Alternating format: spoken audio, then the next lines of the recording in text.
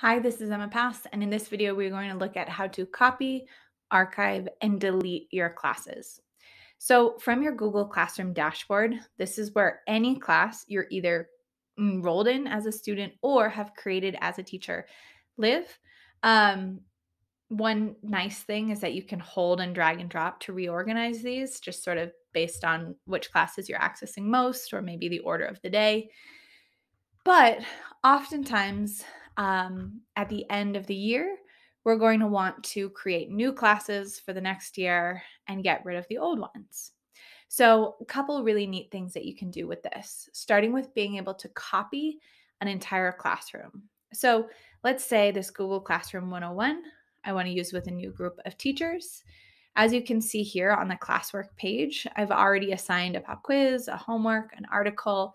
I probably have some students enrolled in this class. I want to use all of these same things again next session. And I could just reuse a post in a new classroom. But if I'm doing the exact same assignments in the same order, the best thing for me to do is to just copy this class. So from our dashboard again, there are 3 dots in the top right-hand corner of this class.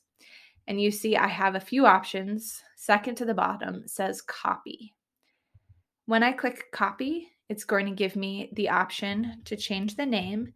And maybe I'll just do section 2, say copy.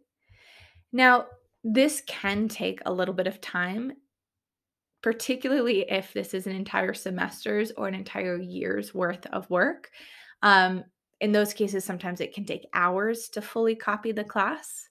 In the case of this Google Classroom, I assume it will only take another few moments just because there were only 3 assignments. Once it's fully copied, as you can see it is now, I open it up and you can see the stream is now clear. There's nothing in the stream. When I go to classwork, you can see all those same assignments are there in the exact same order, but they're in draft mode. So students would join, they wouldn't be able to see these assignments until I go into edit and then I click assign. Once I do that, the assignment will then appear and the topic will appear for the students. So you don't have to worry about overwhelming students with the entire semester or year's worth of work in a copied class, because as long as they're in that light gray draft mode, students will not see it. You'll also notice that it's cleared it of people, it's totally empty and ready for your new class. So that's how you copy a classroom. Now that this classroom is copied, I maybe don't want to use my first section anymore because I'm totally done with it. If that's the case, I can go to those 3 dots and I can archive the class.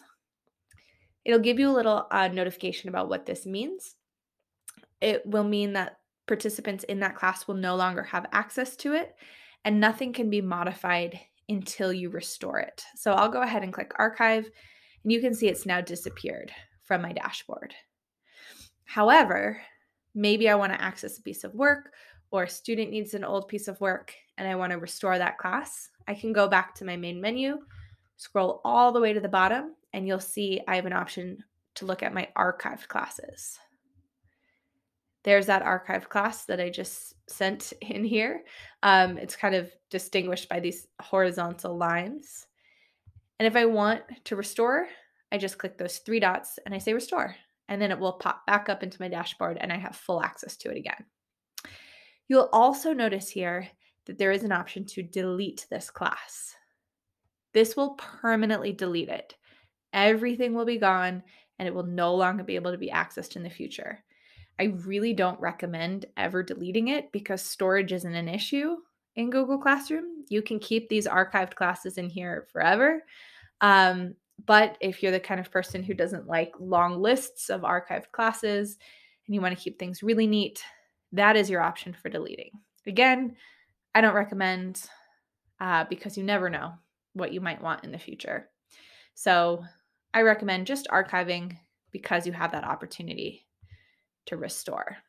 So once I clicked restore, I can go back to my classes. Ta-da!